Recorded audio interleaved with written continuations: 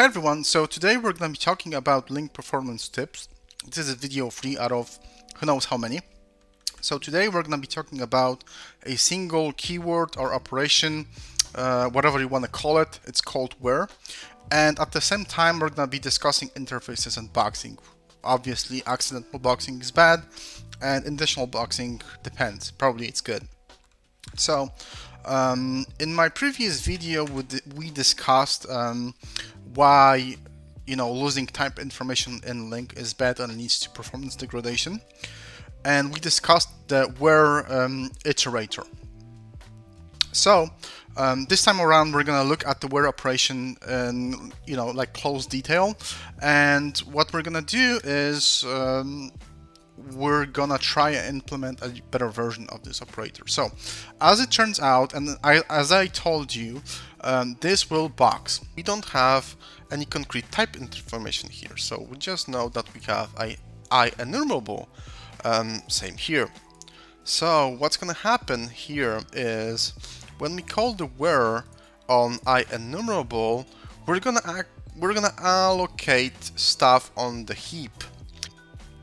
And it will not box because it's a struct that's gonna be basically promoted to a class and boxed. It's because this guy the where operation creates a class anyway.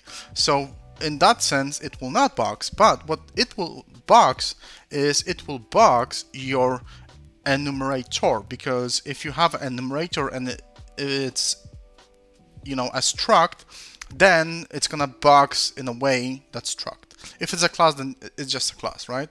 So that's bad for a couple of reasons. First of all, it's bad for performance, and other like LINQ operations like first or default, like single, and probably some others don't do that. They just take your enumerable, take your enumerator, and just like roll with it, right? So this is different because it creates a wrapper class around our enumerator in a way. So why is that even done in such a way, right? So let's look at the where operation. So we have a bunch of null checks here, and what we have here as well is, if this is a list, and we're gonna be just talking about the list now, we're gonna create this class where list iterator. So let's see how it's implemented. So like I said, it's an iterator that will capture our enumerator. So if it's a struct, then already it's gonna be promoted to the heap.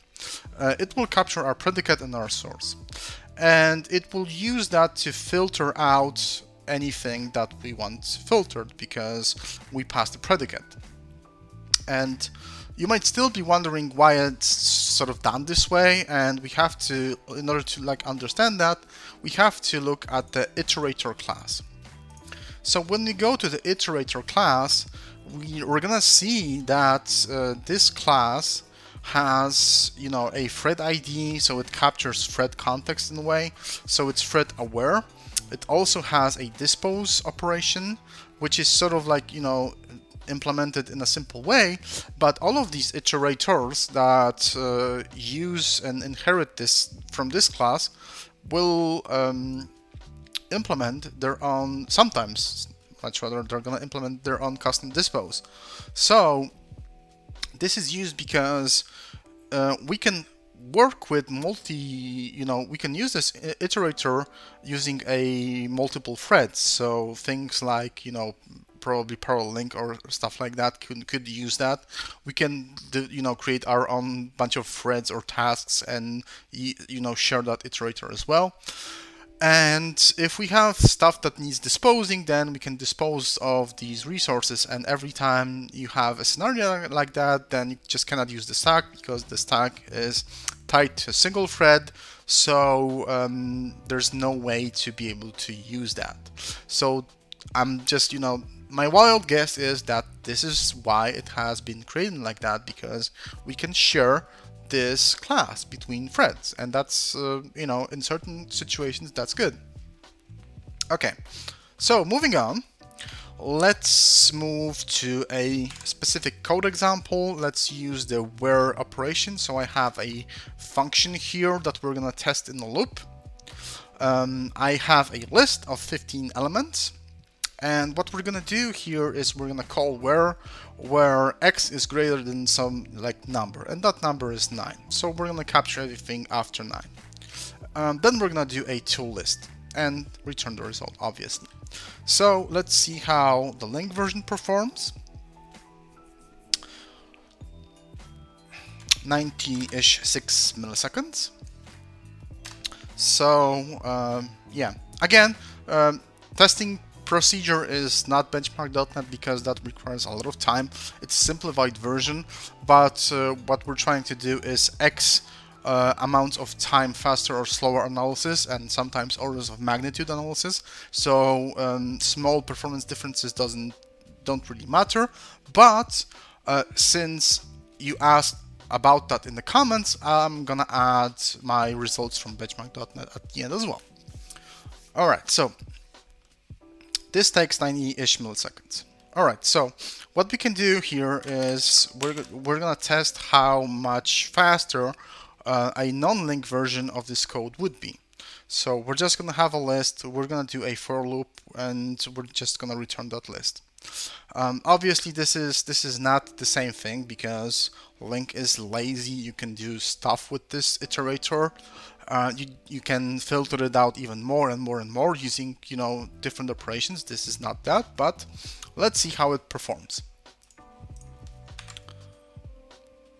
So this takes 46.5 milliseconds, something like that. All right. So let's test another version which is not lazy, but I think it's interesting. So the list has a method called findAll, and we can use that method to filter out items that we don't, you know, that we don't want, or much rather that items that meet the criteria we're gonna be generated, and like, you know, we're gonna return a second list. So let's test the performance of this guy. 66 milliseconds, so that's pretty good as well. Obviously faster than LINQ, there is no surprise, but we would like to use LINQ because we like the laziness, we like a bunch of things associated with LINQ, we like the expressiveness, we like that abstraction. So let's try and you know, let's try to speed up the LINQ version. So one thing that people do, and this is a mistake obviously, is that they implement some sort of like custom operation. They override the where, and what you're gonna find is that they're gonna do this. So they're gonna create a new list, filter out stuff by predicate, and return the list. And then they're gonna do a ToList. So it's this is obviously wrong, but it's just to show you that sometimes mistakes like that can happen. And that's obviously not good because what we're doing is we're doing a looped version that kind of works like LINQ, but not really, and we're doing ToList list, so that's not good. I don't think there's a reason even to test the performance of this because obviously this is not what we want, and not surprisingly this is the slowest version of them all. So let's look at something more sensible. Again, we're gonna implement our where operation, but this time around we're gonna create a custom enumerable. And a bunch of, you know, I got a bunch of comments that I don't do these tests correctly because I skip on the null checks. Again, this is orders of magnitude analysis, but I think this is a valid point, so I'm gonna do null checks from now on. So if a LINQ version has a null check, my version is going to have a null check. It might not be the same check or the same if statement, but it's going to be a check anyway. So we're going to create this struct much rather. So this struct, what it is, it's a read-only struct that captures our predicate and our list. And what we're going to do here is we're going to have a custom signature of getEnumerator, which we're going to inline. And for completion, we're gonna have the interface versions as well of getEnumerator, and we're gonna have obviously a struct called enumerator where we're gonna use our predicate when we move next to filter items out.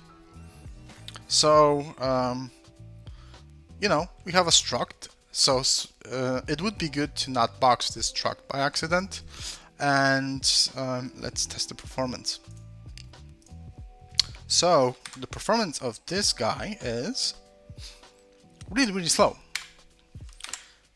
So that's not what we wanted to end up with, really. And the performance is slow because we're still gonna box. And where we're gonna box is, first of all, we're gonna return the enumerable, and that probably is gonna box already.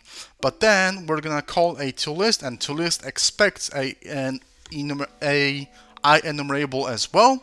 So still we're gonna box.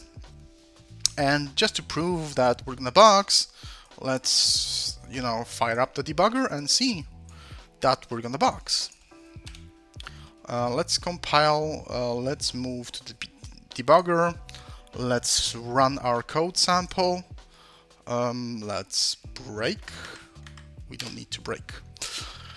And yeah, we have our custom enumerable here, so that's not what we wanted really, as you can see here.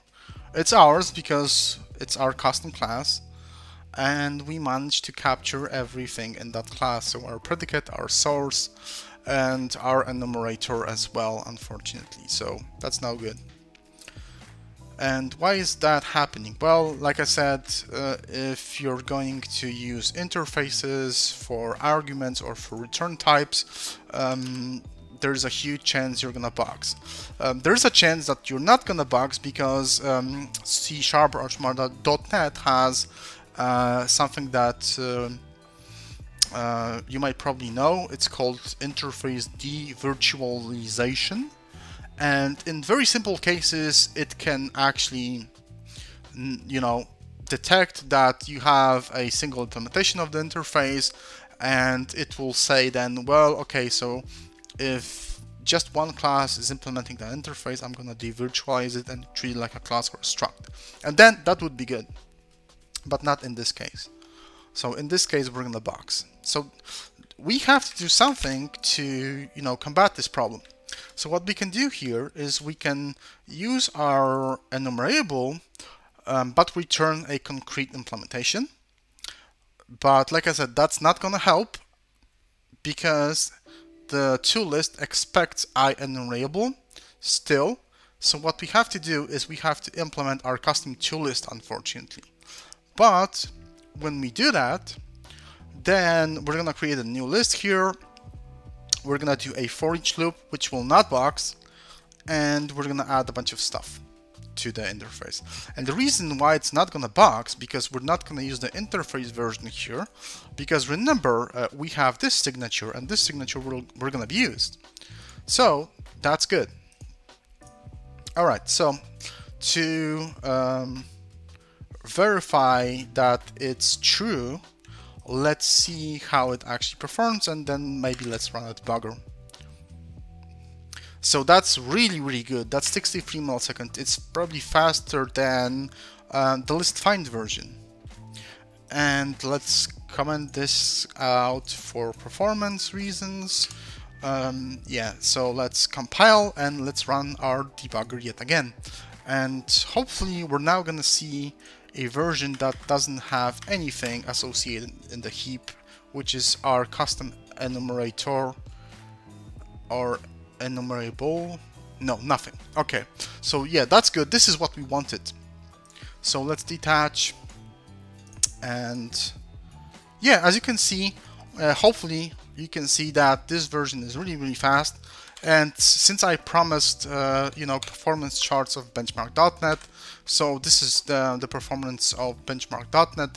The test was real simple. We just have had a bunch of methods where we called where a ToList and returned that list each and every time. So that's why we're not seeing milliseconds, but nanoseconds in the performance characteristics here. So the mean is, you know, in nanoseconds.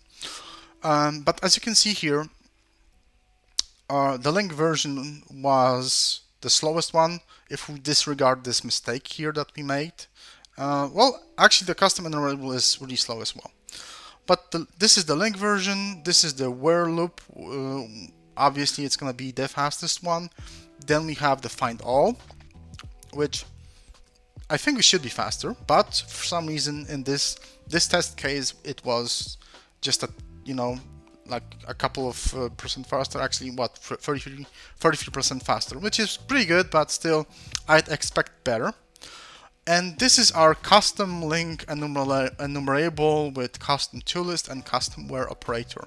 So this is really cool because it's faster than find all, and it's really close to the where loop, you know, case. So hopefully you can see that it's not all bad. We can implement faster methods than just the, you know, LINQ provides. We have to be very careful when doing that, but it's a possibility. Like I said before, there are frameworks that do this exact thing, but you know, it would be good to know how to do them yourselves, because maybe you don't need a framework, maybe you just need a small functionality. So that's it for now. If you liked the video, please leave a like, subscribe if you like, you know, this video and some others.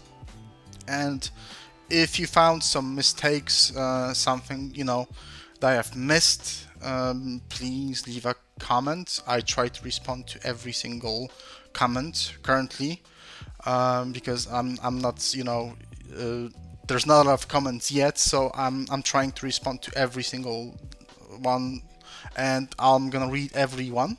So yeah, thank you for watching, and, you know, see you in the next video. Bye.